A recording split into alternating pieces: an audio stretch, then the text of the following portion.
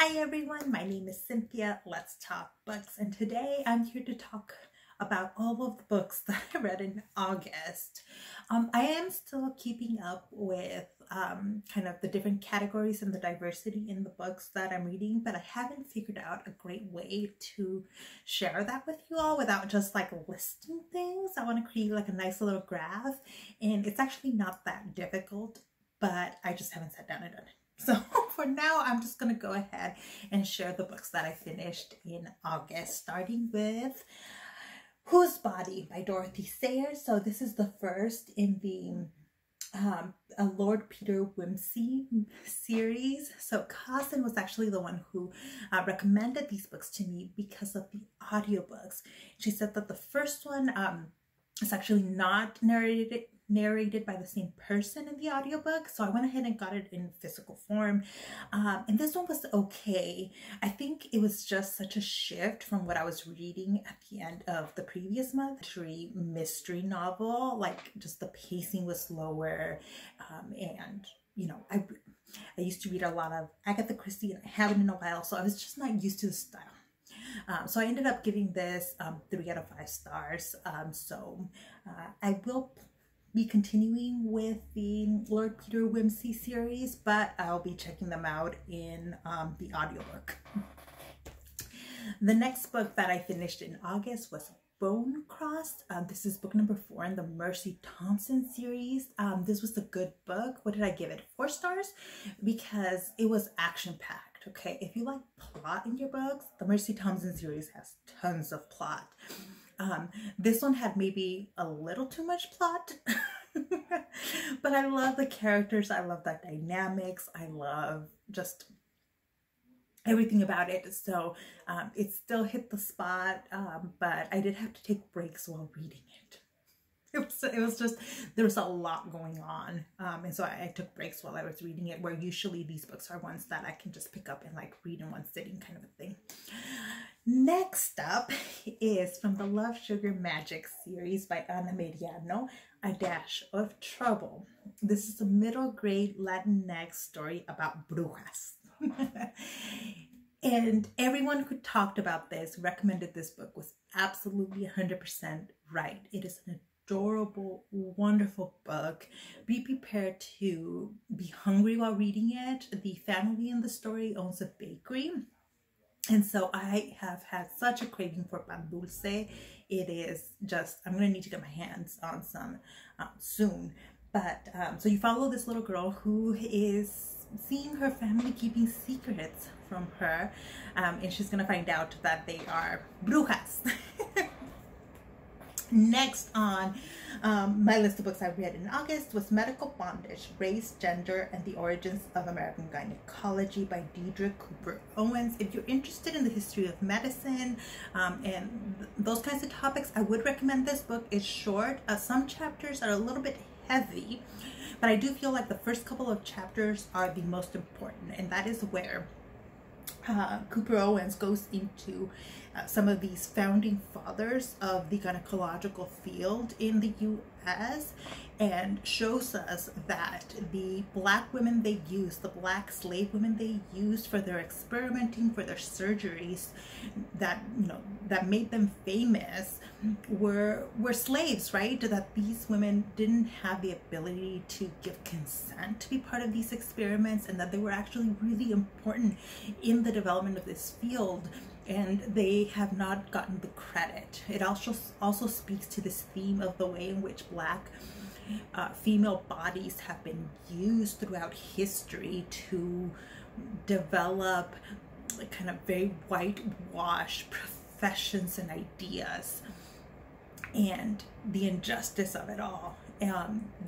She also goes into, in the last chapter, she goes into the way that after the end of slavery, like, people who were doing these kinds of medical experiments needed a new group of vulnerable people to experiment in, and that Irish immigrants became kind of the source of that, and, you know, basically the exploitation that has been inherent in a lot of medical developments. yeah, I will be talking about this book and these topics in one of the classes that I'm teaching this semester. I'm teaching a class on the history of reproductive rights, and so I will be making race in class a really important elements of it, because it has always, these themes have always been present in this history. So I do recommend this book. The next book that I finished in August was That Could Be Enough by Alyssa Cole. I love Alyssa Cole. If you like Hamilton, the musical and all those stories, you will probably like this book. This is following one of the women that helped Hamilton's wife write like his memoirs and preserve his legacy, and as she falls in love with another woman.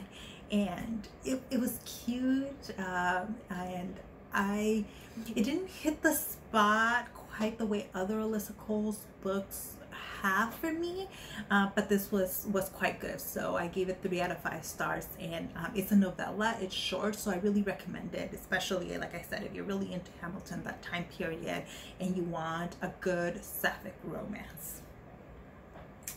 Next, I read Reproduction on the Reservation, Pregnancy, Childbirth, and Colonialism in the Long 20th Century by Brianna Theobald. This is such an important book. The field of like Native studies there's still a lot of work to be done to fully understand everything of this history. This one in particular really kind of emphasizes that the kind of eugenics that was developed in the U.S. didn't just use immigrant women. Like, if you've seen the documentary film No Más Bebés, you will know that the field of eugenics that California was at the forefront of that field, and there was a lot of forced sterilization of especially Latinx immigrant women. And what this book is adding is that this kind of experimentation, eugenics type of things were also affecting women on reservations. And the context is quite different because of the kind of power and colonialism that was going on in the reservations, is still going on in the reservations. And it was a fantastic read. It also goes into some of the Native women that became nurses, and that really helped to bridge the gap between scientific medicine and Native practices on reservations. And it's just such a well-told story. I found it quite accessible even for non-academics, so much so that I will be assigning a chapter of this book to my students. And it's just, if you're interested in topics of reproductive rights, this is one of those fantastic books that I am highly recommended. It does really good history, just excellent. The next book that I finished in August, where'd it go? Was Always Running, La Vida Loca, Gang Days in LA by Luis Rodriguez. This is another book that I'll be using in one of my classes. I don't have a choice on this one actually, but it turned out to be a really good book. If you're looking for a book that is a kind of memoir of somebody's life in the gang world, I think this does a fabulous job of taking you through that. It also gives you a window into East LA in the 60s. That is one of my takeaways from this. Content warnings, a lot of content warnings for violence, for rape, sexual assault, gun violence, just a lot of that was happening, and the author takes you through his experiences with that, but also through the activism that a lot of Latinx and Black students had to develop in East LA in order to get simple things like, brown and Black teachers in the school district. Most of the teachers teaching at the public schools were white, and most of the student body was not, and that created a lot of conflict and a lot of injustice because the racism from the white teachers really came through, and you really see that here. So I do recommend it. You see all my tabs in here because I'm going to be reading this with one of my classes, but it's a good book. I think I gave it, 4? So it's probably more of a 3.5 out of 5 stars, but I do recommend it if you're looking for something like this for Latinx Heritage Month, which is coming right up. Okay, the next book was The Bloody Bones. This is book number 5 in the Anita Blake series. I can't talk much about some of these books that are, you know, like 4/5 in a series, but the Anita Blake series is really, it's really nice. I'm really enjoying it. This was another one of those super action-packed. I gave it 3 out of 5 stars because I didn't like it as much as some of the earlier books. So this kind of like took the series in a little bit of a dip for me, but yeah, but I'm gonna keep reading because I'm really into the characters. It's this kick-ass woman who raises the dead and can do other things, can do lots of other things. There's also a love triangle in this one that I already know is going to be developing in a really fun way. So that's all I will say here. This was a fun mystery of the week kind of story, and I am really looking forward to see where the rest of the story goes. So I'm moving on to the next book. Next was a buddy read that I did with Shannon over at That's So Poe. We read The Beautiful Ones by Silvia Moreno-Garcia. So if you've been watching my channel for any period of time, you know I am really enjoying Silvia Moreno-Garcia's books. This is one of the few books that I hadn't yet gotten to, and it's really one of the things I love about her as a writer is that she's not afraid of just switching genres. Like, her books are all in like different subgenres, and she does such a fantastic job in each one. This one was earlier in her career, and I can see where she was developing certain things. It's set in 19th century Paris, kind of at the turn of the century, when there's lots of things changing, there are lots of things in flux in society. We're following a main character who is kind of a social climber. So it's a kind of social climber story.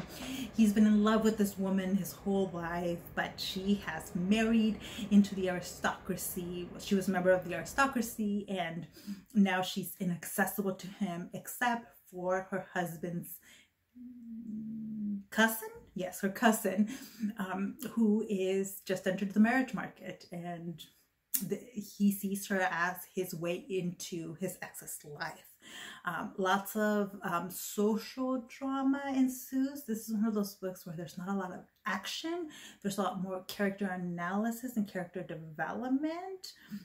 Shannon talked more about what some of her critique of this book was, and so I will link her video down below for you to check out. I really enjoyed this book because it really fits the genre of romance quite a bit, and it was just what I needed when I started to read, and I recognized some of its flaws in here. Like, there's characters that could have been handled a little bit more complexly, things that could have been a little bit more unexpected than they ended up being, but it really hit the spot for me. Like, it was just exactly what I needed as I was getting more and more stressed trying to prepare for teaching the fall semester remotely. All my teaching is online, and it's the first time that all my teaching is online, so you know, it was a lot of pressure, and this book was it was just an excellent companion. The next book that I read, I am going to limit what I say on it because I'm going to do another video on it. It is Lobizona by Romina Garber. This is a recent YA Latinx inspired book, and it's about a female werewolf, a teenage werewolf, who doesn't know she's a werewolf. Every month she takes pills that kind of send her into a bit of a coma so that she doesn't experience like the full transformation. The theme of immigration is very related here. She's an immigrant from Argentina, so is her mother. She's undocumented, and the fear of that really overlays, is intertwined with the fear of what she goes through every month. It's a really nice story. It has flaws. I think this might be the author's debut. So like, not everything was evenly paced. There were some, like, the theme of immigration was just a little like knock you on the head with it. But it really plays with important themes. And one of the things that I think it does really wonderfully is the way it talks about menstruation. And it's not something I see every day in books. So the next video I'm going to do is actually going to talk all about menstruation in fiction, and largely inspired by my reading of Lobizona. The next book I finished was Who Fears Death by Nnedi Okorafor. Okorafor has now become like a must read. I need to read everything she has ever written because I have really enjoyed and loved everything that she has written, everything I've read from her. Who Fears Death is one of the longer books I've read of hers. I didn't realize how long it was because I read it on ebook, but it is an amazing story about, it's this like post-apocalyptic African set story, which you follow this character who whose mother was raped. She was raped by a kind of colonizer group of men, and on purpose, like the purpose was to rape her. And the child we follow, you know, we're seeing how her life is affected by being the product of this rape, how she doesn't fit into a society in which she is clearly the product of rape because of her skin color. She's got lighter skin and so obviously doesn't fit in, but how she tries to. There's a lot of magic involved in here, a lot of kind of almost like religious practices involved in the magic, and it's also about kind of parenthood and parent-child relationships, a found family. It's just a really beautiful book. Obviously, lots of content warnings for, you know, the on-the-page rape, which is a continuing theme throughout the story, for violence, for a lot of misogyny, a lot of sexism, a lot of racism. All of that is in this book, but I thought was very beautifully handled by Okorafor.